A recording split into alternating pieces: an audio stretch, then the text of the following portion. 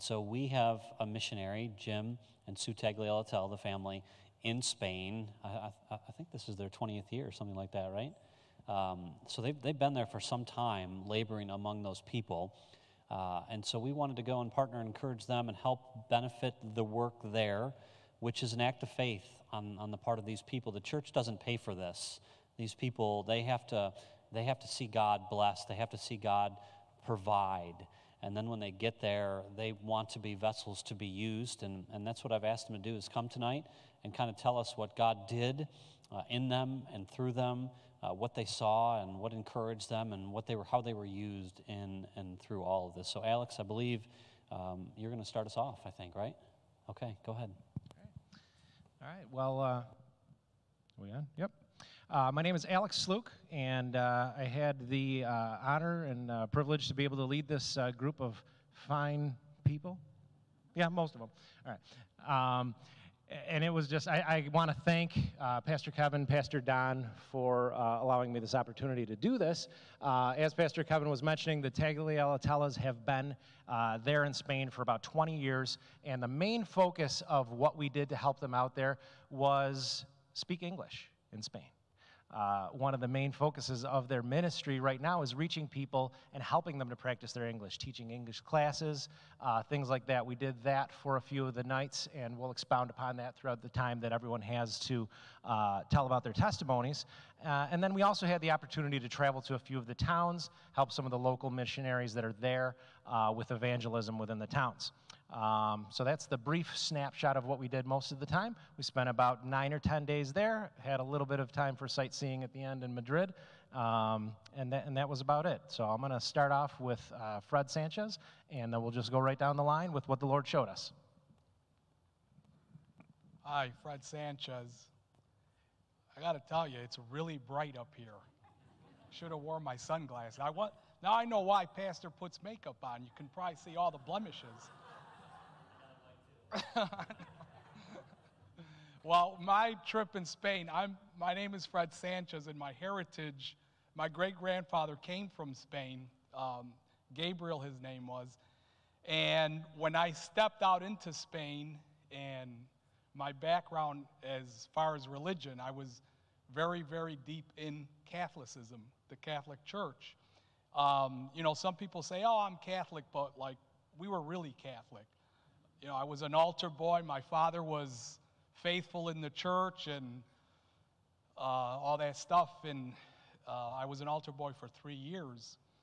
And what impressed me about Spain and really, really touched me was you can see the difference in the spirit in the United States and then in Spain. America comes from a Judeo-Christian history, and the Spirit of God, believe it or not, is here. And in Spain, it's full of big cathedrals, people professing to be Catholics, very serious about their church and their worship of Mary, but their heart is so darkened. And what touched me was me coming from a Catholic background, and my family was faithful Catholics, and we were really into church. I went even to a parochial school. I just thank the Lord that He opened my eyes. I thank the Lord that at a young age, I was 11 years old when I was an altar boy, and I saw religion, but it was empty. But the Lord opened my eyes. And over there in Spain, when you talk about Jesus or you talk about Christianity, they, immediately changed the subject. And I think that's what really got me the most, what I saw, that over here in America, the Spirit of the Lord is here because of our history. But in Spain, the God of this world, really, you can really, really feel how he has just darkened their eyes and their minds. And what Jim and Sue are doing over there is really exciting. I was very comfortable with it. I was never a soul winner that can just walk up to people and say, hey, if you were to die today, would you go to heaven or hell? Or I was never that way. I can never come to someone that way. I could just befriend them first and make a good friendship or relationship and then bring in the gospel. That's how I am naturally. Well, what Jim and Sue do over there is exactly that. So I was very comfortable over there. You know, when we stepped off the plane, my wife and I, we didn't get jet lag. Everyone's talking about jet lag and did you sleep? And we stepped out of the airplane like we stepped out of Rochester. I was very comfortable. I absolutely, I got to tell you, I loved it over there. I really did. So I'm thinking, well, if I love it so much over here, that means God's not calling me. Because I'm used to hearing people say, oh, I didn't want to go to that field, and it was this way, and it was just hard to be over there. So I really liked it a lot. And a personal note, when we were leaving, the night we were leaving, I was praying, and I recall Genesis 24 when Abraham's servant went to Rebekah's home, and he asked for her, and the brother and the father said, well, let us ask her, does she want to go with you? And she responded, I'll go. And in my soul, in my spirit, the Lord asked me, would you want to go to Spain? And I'm not saying he, by no means, but my response spiritually was, Lord, I would go. And I'm available. And I just praise the Lord for that experience. I thank him for Brother Sue and Sister Sue and Brother Jim, what they're doing. And it was a wonderful time. I really enjoyed it.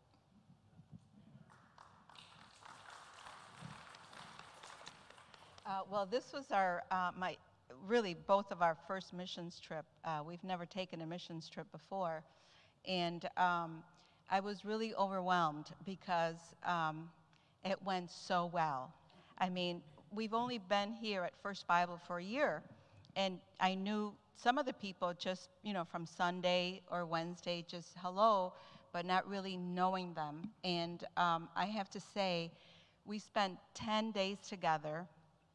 We traveled for 20 hours. We took trains, metros, trams, buses. I mean, we really, really traveled a lot. And this team was phenomenal. You know, there was, as far as I know, I didn't hear any complaining, any murmuring. We just all had one mind and one spirit. It was just incredible. I was so overwhelmed by how our unity, and there was 12 of us all together when we got Sue and Jim, and Denise Hutchinson, she was from Ukraine. She met us there.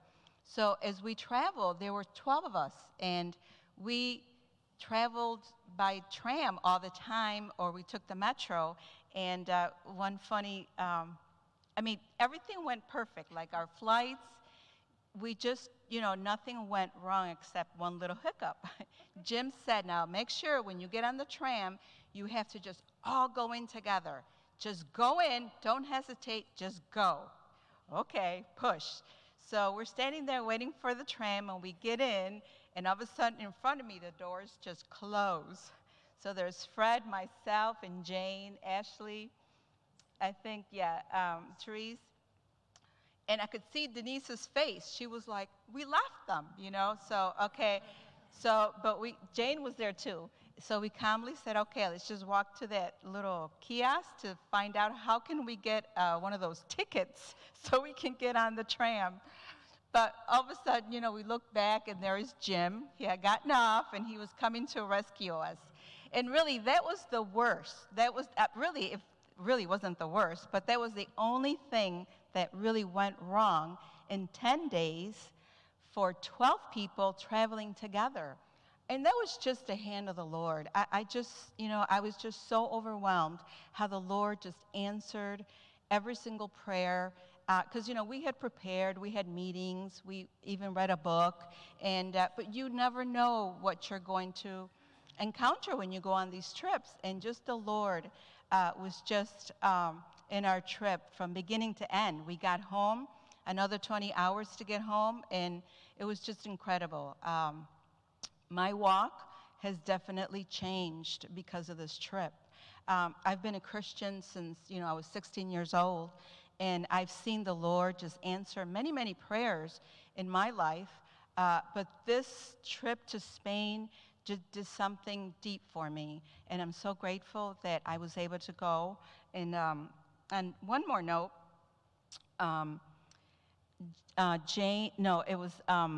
Gail and Nancy and Therese and Ashley, we were in charge of Sunday school. So we did Sunday school in Spanish. I had to teach in Spanish, and they were my assistants. But it was just so, once again, the Lord just put it all together. Nancy came up with the gospel wheel. We'll do the gospel wheel. Okay, I've never done the gospel wheel, but we'll do it. And I'll do it in Spanish. I'll just translate, And then, so we got together and, okay, we have to do a memory verse. Okay, let's pick a memory verse. So I picked Acts 16:31. So here, so we get, that was our memory verse. I prepared it in Spanish so the kids could, recite their verse. Well, while we were there, we went to a village in Honduras. It was about an hour and a half from where we were, and it was in a little village of 18,000 people, 8,000 people.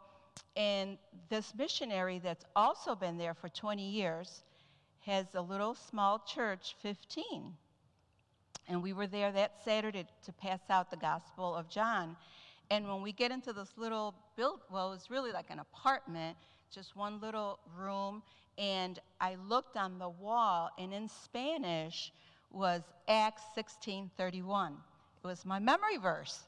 So, and I said, Lord, here, Gail and I were sitting in Rochester on a Wednesday night after Bible study, trying to figure out what we're going to do, and there's my memory verse in Spain on this missionary's wall. It just touched my heart. Only the Lord could just orchestrate things like that for my benefit. So I just praise the Lord I could go on and on. There's just so much that, to say. But the Lord just blessed my heart so much in this trip. My name's Gail. My name's Gail Cresswell, and I will agree with everything that's been said. The other thing about the team coming together, which I really loved, is half the team, 6, did not speak Spanish, and the other half did. And I don't think any of us thought about that when we signed up. It's just how the Lord brought us together. And that meant a lot on the trip, because there was never a time where we didn't have somebody that we could depend on, Cookie a lot, to help us with Spanish. I think the trip would have been totally different if we didn't have that support. I want to thank a couple people. I thank my husband, first of all. He really encouraged me to take this trip, and I'm very grateful that I did. Jim and Sue are amazing missionaries. They love Spain. They love the Spanish people. Obviously, they've been there 20 years and have really dedicated their lives. They love each other. They, along with Alex, did an amazing job with just all the logistics, as Cookie mentioned. Spiritually speaking, I too was touched by when we went to Andorra. We met these missionaries, Patricia and Pedro, and they have a small church of 15 believers. They've been there for, again, 20 years. And they told us about kind of their story and bringing their children up there, and how their children had really been shunned because they were Christians. And just the hardships, I don't think that we really realize what families go through when they're identified as Christians and really persecuted for that. We hear about it, but this was somebody real in your face that you could relate to. And then we went up to this beautiful park, and we were looking over the hillside, and here's the whole town. And as we already mentioned, 8,000 people. And it just really broke my heart that there's 8,000 people there, and maybe 20 are saved. That was so in my face. I mean, we hear that every Sunday. We know there's a lost world out there, but when you visibly see it, I think it really impacts you. Fred talked about the darkness. We went to a cathedral, and it was all built around worshiping Mary. And they actually had a kneeling bench and a wall. And behind the wall, I believe there's supposed to be a pillar with Mary on it. The bench was sagging, and the wall was indented where people have knelt and kissed the wall to give tribute to Mary. I never once, while we were there, heard the name of Jesus mentioned or Lord God the Father. Everything was Mary. So to me, that was pure idol worship. And I guess I had never actually seen that as well. Again, we hear about it. So I think we have to see things sometimes to really get impacted by it. The people there were lovely and friendly. We met a lot of nice people. I think I'm going to let some of the others talk about what we did with the English class. And we still do have an opportunity in the future to touch these lives again through technology. They all use something called WhatsApp. So we can communicate with them, and hopefully down the road we'll have an opportunity to do that and share the gospel. Because as Fred already mentioned, they don't want to hear it. But you develop that relationship, and just like we do here, and then the Lord will open that opportunity for us.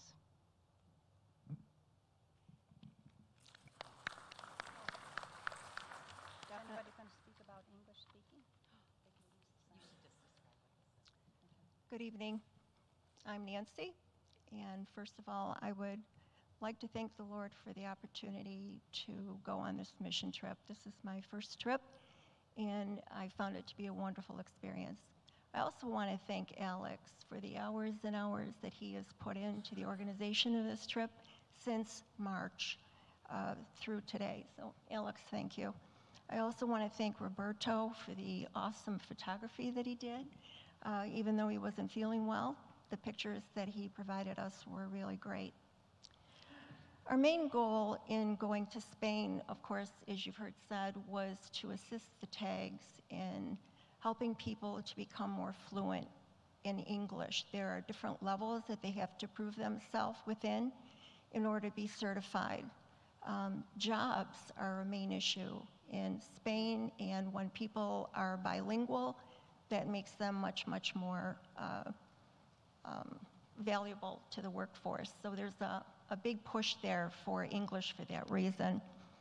So our goal was to help the tags with this, and praise the Lord, we had, I believe, 130 or more contacts that are possible. So I would ask you to pray for the seeds that were sown, not just for this trip, but some of the other mission trips that have also been taken this year to the Indians and other trips that you have been told about. You hear people often say that in the United States we take things for granted, and very often people are referring to material things. But this trip, as Gail has alluded to, really talked to me about how blessed we are in this country to be able to access fundamental churches. Is there a picture of Pedro? Do you have that picture? Gail already alluded to this. Pedro is in Andorra.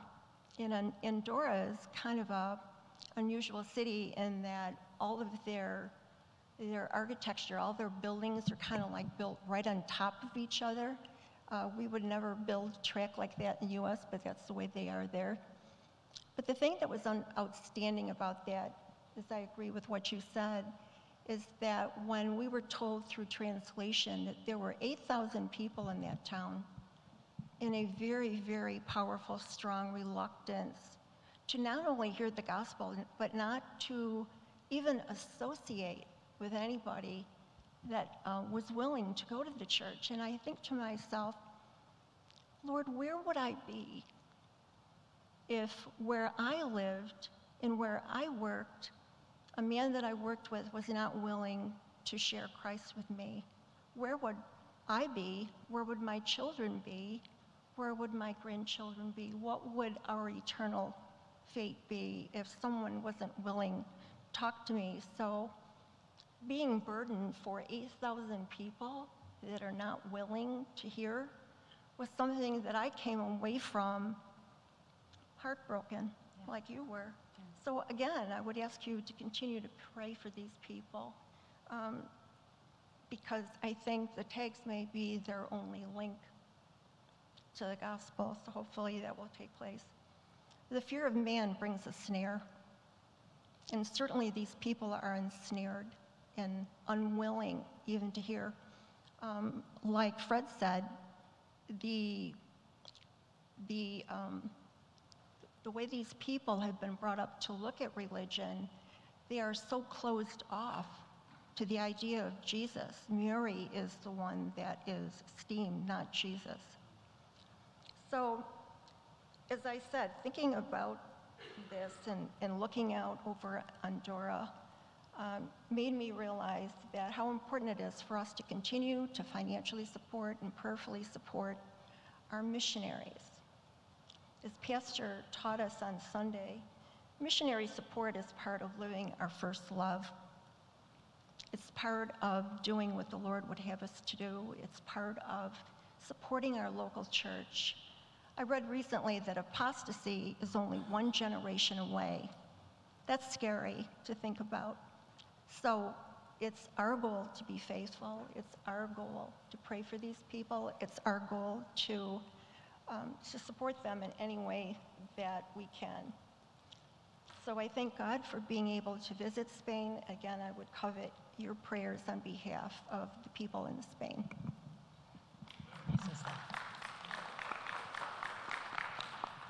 Hi, I'm Ashley Main. And on my trip to Zaragoza, I had the chance to meet a lot of the teenagers of the city in the English nights. And as I talked to them and learned more about their stories, I found that just like us Americans, they're filling their lives with these things of the world rather than the things of God. And almost every teen that I met was looking forward to this past week when they had their Festival de Pilar, where there's a lot of partying and a lot of concerts and a lot of alcohol. And because their drinking age is 18, but so many of these young teenagers can slip by because the law is a lot more lenient there. And there was this group of girls that I was talking to who were looking forward to the festival, but they also, all they wanted to talk about was boys, and no matter how much I tried to divert the conversation, they always came back to that one focus. And one of the girls, what she said, it stuck with me and it broke my heart. She said, "All I want is a boyfriend. If I just had a boyfriend, that would make me happy." And all these kids were grasping onto these things of the world, and they were not filling that void with the only thing that can satisfy that void. And it was another reminder from God that even across the ocean, there are still people out there who are lost and they're searching for fulfillment, just like here at home. And I was able to connect with many of these teens on their social media, and my prayer is that I can use it as an outlet to continue my ministry with them, even as the trip has come to a close. And this trip really reminded me how important it is to go out and be a living testimony so people can see that there's a fuller life in Jesus than what's out in the world. So, yeah. My name is Therese Main. I'm Ashley's mom. And how did I end up on this trip? Well, Ashley took a couple years of Spanish, and her Spanish teacher said, if you ever get to go to Spain, you should. So it was like, okay, Ashley's going to go to Spain. And so I heard that Jane was going to go to Spain. And so I went to Jane and I said, would you look out for Ashley on this trip? And she said, can I drug her on the plane? And then I was like, I think I'll just go to Spain. And so I'm really glad that I did. She was joking, but her humor is kind of what pushed me into it. And God just kept opening the door. She really did say that. I know you all, she admits to it. So, but why did God? She did apologize. She was so sweet about it. But it's been a good joke that we've had ever since. So why did God have me go to Spain? I'm still trying to figure that out. And up until today, I was still trying to figure that out. I had a pretty complicated summer. I don't know how many of you know my story. I had foot surgery back in May, and I had an embolism in June. And I think that God was kind of testing to see if I would still hear his leading, that I wouldn't let those things be excuses. And I think that there were some people on the trip that thought, she's not going to come on this trip. And I think Alex was even kind of like, I don't know if she's coming on this trip, but I just told God, as long as the doors stay open, I'm going to keep on walking through. So to give you perspective, I was cleared to walk 7 weeks before we left for Spain. So it was a little bit sketchy. I also do not speak any Spanish. I tried, really, I tried. We got to the airport, and there was a little cafe where I thought I could just order a sandwich. I knew enough Spanish, right? I tried to order this sandwich with queso, and the clerk laughed. Apparently, I said, I am cheese. And so at that point, I just decided it would be better for just Ashley to order all of the food from now on. And so I can say that with me hardly being able to walk and clearly not being able to speak the language, maybe God was showing me that we don't do missions on our abilities, but on his abilities. And I will tell you, I have never met Jim or Sue. In fact, before this trip, I did not even know how to say tagliatella. All right. But I do now. Maybe God is trying to show me that we are all a church family, no matter how far away people are. My favorite day was Andorra. You've heard a lot of talk about Andorra. We walked uphill both ways. And I'm not even kidding you about that. We were distributing tracts and the Gospel of John. My backpack was heavy. It was hot. I was sweaty. People did not like us being there. And maybe God was helping me see that serving him is sometimes hard, but it is always worth it. There was darkness in Andorra. And we were moving, so you weren't really thinking about it. But boy, when you had a chance to stop, you kind of would get this feeling. Some people would not take what we handed out. Some people just looked unhappy to see us. And we kind of broke out into these smaller groups, and then smaller groups, and then smaller groups. And then I realized it was just me and Ashley. And we were supposed to go down and turn right and then left and meet in the center of town. I've never been to the town, so I'm not really sure where the center is. But there was this statue, and it was across from this bustling bar in the middle of the day, and I said, let's just sit here. Because as a mom, you always tell your kids, if you're lost, don't move, stay put, right? And we sat there, and I prayed. Maybe God wanted me to know that he hears our prayers everywhere. Now, the other missions trips I have taken have been to Haiti 3 times. Spain and Haiti are very different. There's Starbucks in Spain.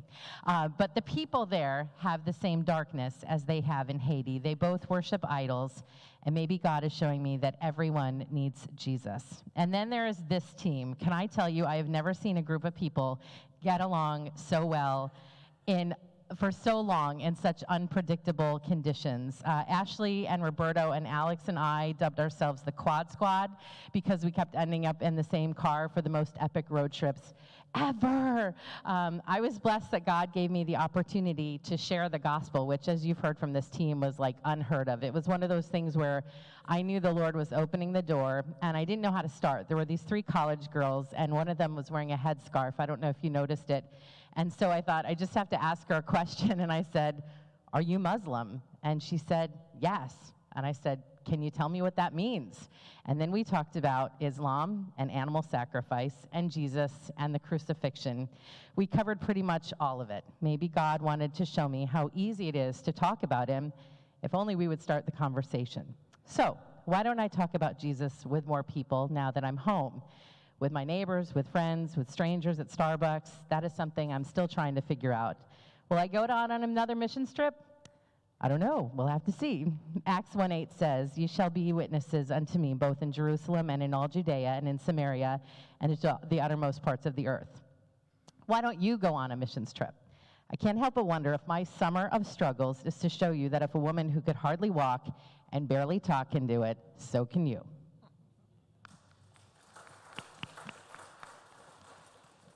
I got to stand up. As I said again, my name is Alex Luke. What I got from this mission trip, there was a lot. There's a lot that's been mentioned already, so I don't want to double up on too many of the things. One of the things that got impressed upon me, though, is that this is the fourth mission trip that I've been on, but this one was very different. I mentioned this to a couple members of the group, that the dynamics of this trip were different than the ones that I had taken in the past. This was the first one that I had went on that was, a group focus. I was in charge of getting these people there and back safely and completing our mission and everything, where I really hadn't done that on my previous trips. And the Lord just opened my eyes to some things of how he can work through me and how he can work through each one of us if we're just willing vessels. Some of you know me a little bit better, some of you don't. I'm an accountant. I like to sit at my desk, working on a spreadsheet, putting together all kinds of crazy formulas. That's what I like to do. That's my natural state, my natural habitat, okay?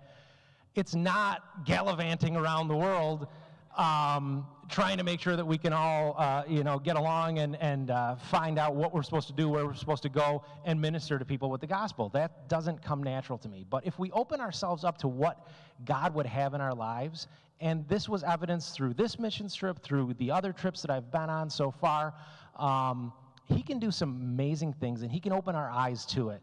I know one of the themes that's coming up is just the spiritual darkness, and the spiritual darkness is real.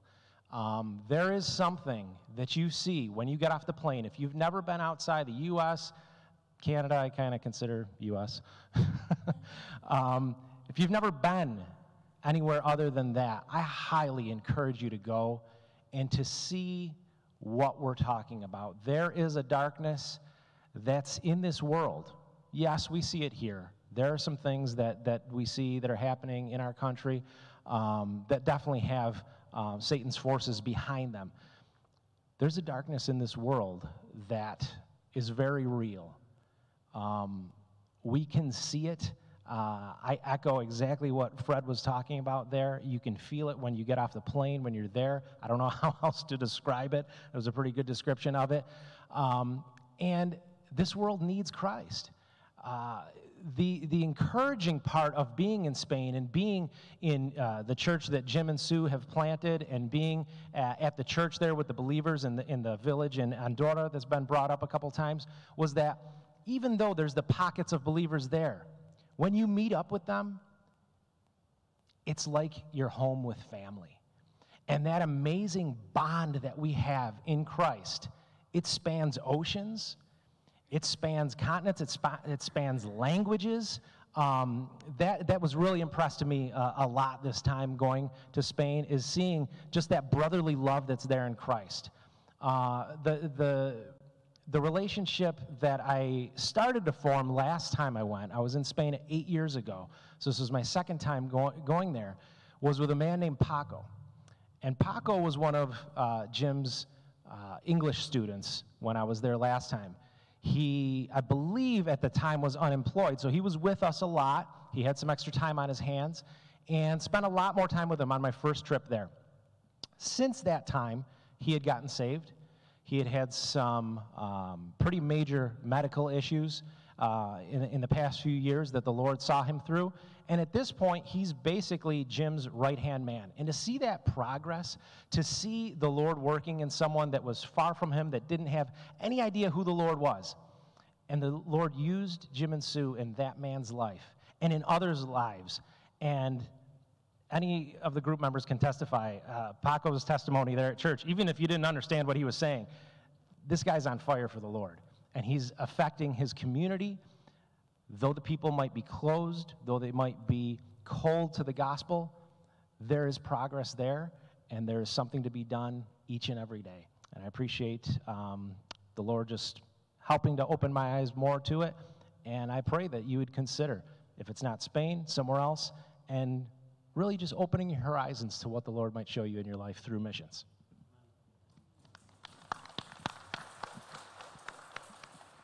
Hi, I'm Jane Pesky, and I have never been on a missions trip before. I've been to Zambia, but that was as mom and go-go, not as a missionary. So this was a totally new experience. But last spring, when Kevin gave the challenge to go on a mission trip, I felt God nudging me. But I could come up with reasons not to go. Why would a woman in her mid-70s go on a mission trip? Come on. But God gave me the strength, and it was fine. I had no problems with it. I know no Spanish. But God wanted me to go there to speak English. I didn't need to know. And like has been said, we had Fred and Cookie and Roberto, and they were all great helps to us. And of course, Jim and Sue. The third, as other people have said, it doesn't come just easily to me to start a conversation about God, about Jesus. There again, we were just to go and speak English with these people. This was not to go out and just start witnessing cold turkey out on the street or something like that. I could do that too. So I said, okay, I will go.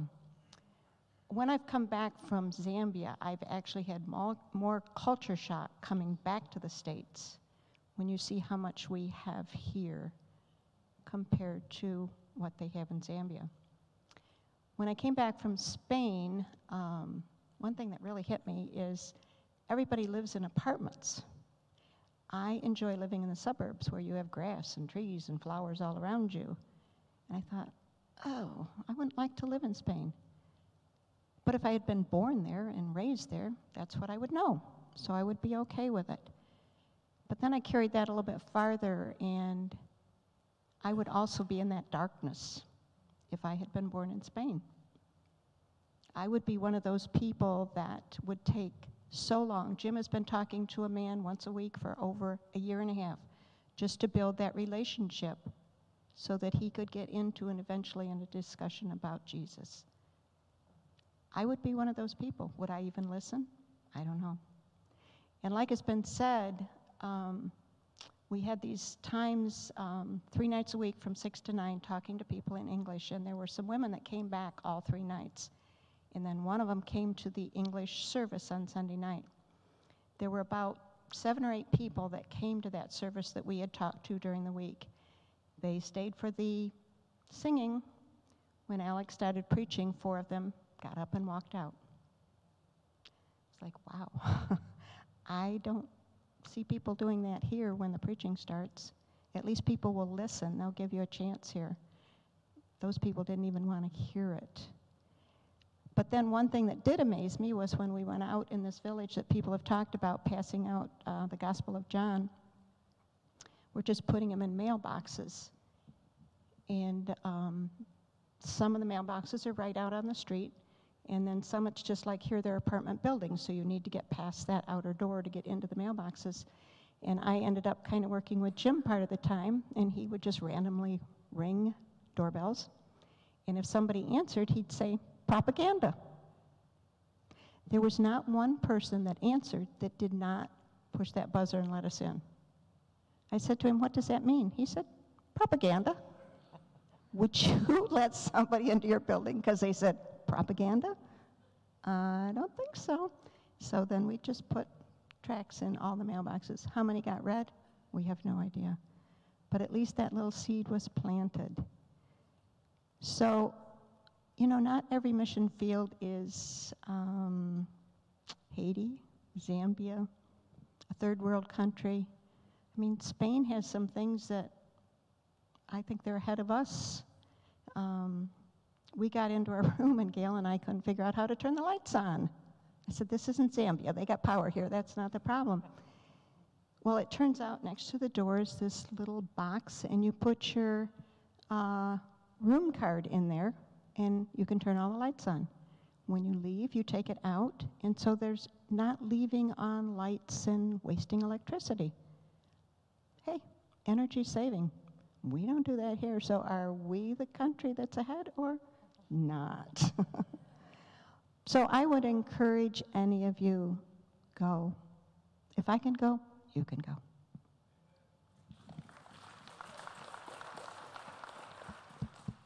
You guys already speak yet? Hi, my name is Roberto Ramos. Before I begin, I just want to say that I come from the Bronx, 169th Street and Intervale Avenue. And in my family, I was not supposed to get ahead in anything. But here I am tonight, standing in the same altar where Pastor Kevin preaches on Sunday, and where Pastor Grace used to preach it as well, and I feel very privileged. So, yes, there is a God. Now, when I first went on the trip, I'll be honest, I really went more for, personal reasons. I'm going to Spain, home of my ancestors. And then after I got there, and I started seeing the area, you have these big, beautiful works of architecture, these cathedrals, and you have this little humble church in Andorra. And Spain is divided. You're either Catholic or you're atheist. There's really no room in between except for those little churches that we saw. What was it, two of them? Two little churches that we saw. So, there is hope. When I got there, and we started giving these classes from 9 to 6, I noticed, first of all, I'm a serious introvert, but I noticed that everybody was doing an excellent job, and I was saying, what am I going to do? Well, they give me a few folks that I could speak to. But then it hit me, I'm still saying, what can I do? Because all of a sudden, this tourist Roberto was leaving, the missionary Roberto was coming. So it was almost like the good Lord came up to me and said, Roberto, I know you're an excellent instructor, because that's what you do. And these people are excellent instructors too, and basically we got a little bit too many. So I got another job for you. Yes, you are going to teach, but I got a job for you. He said, you're carrying something that the others aren't carrying. That's your camera. I want you to go out and then start taking photos. Take some tourist photos, but I want you to use that camera for my reasons. Now, it didn't hit me that way, right? It's just me saying it, me explaining it. So I did take the photos I want to take, but then all of a sudden, I started using it more for the mission. Whatever I said, this looks interesting. Somebody's working. Let me take a photo of that because that'll go into posterity. Then on Sunday, we had the service where Alex gave an excellent message. And then we had our lunch or dinner over there. And I'm speaking with the folks. I'm trying to speak because, again, I really find it uncomfortable to speak. And all of a sudden the families are there. And I says, this is my opportunity now. This is the camera. So I started inviting the first family out. When we finish eating, why don't you come on over and I'll take a nice family photo of you. So then I did that family. Then the next family, and the next one, and the next one. I did something like 4 or 5 families. And basically, it was just an act of goodwill. Because remember, I'm representing God. I'm representing First Bible Baptist Church, Rochester in the United States. So I got to do something to, make the bridge more passable. And that's what I did. And now all of a sudden, I'm receiving all these goodwill emails from the folks who I took the photos of. And I says, me? Where did this come from? But that's because I listened to the Lord instead of listening to myself. So I'm going to say this. If you got the opportunity to go on a mission trip, go. Don't take for granted what we have here. Go to a country like Spain that it's either Catholic or atheist and see what little seed you could plant. Whatever I spent on this mission trip, it wasn't enough. Thank you very much.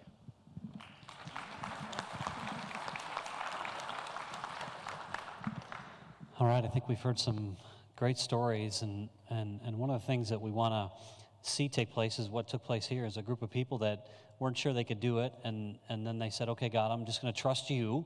And then they went, and they came back, and they saw God at work, which is what we want to see, God at work in our lives. Mission Field doesn't need to just be Haiti. It doesn't need to be just Zambia. It can be even in Rochester, New York. And part of this is kind of what Therese said. I could tell these Muslim people about Jesus. Why can't I tell my neighbors? You know, if I can go to Spain and tell people about Jesus or being intentional about my faith, why can't I be intentional about my faith right here and right now? You know, they all kind of mentioned that there was a darkness. You know, I think, Aunt Gail, you said looking out over the town of 8,000, thinking that maybe there was 20 among 8,000 that were saved, and it impacted her, didn't it? You could see that she was visibly moved, thinking, and that's really, it always makes me think of Matthew chapter 9 when Jesus looked at the multitudes and he had compassion on them because they were like sheep without a shepherd. And that's what happens when we go on a missions trip, is we see there's a great big world out there that's way past Hilton or Greece or Spencerport or Ogden or Monroe County or the United States even,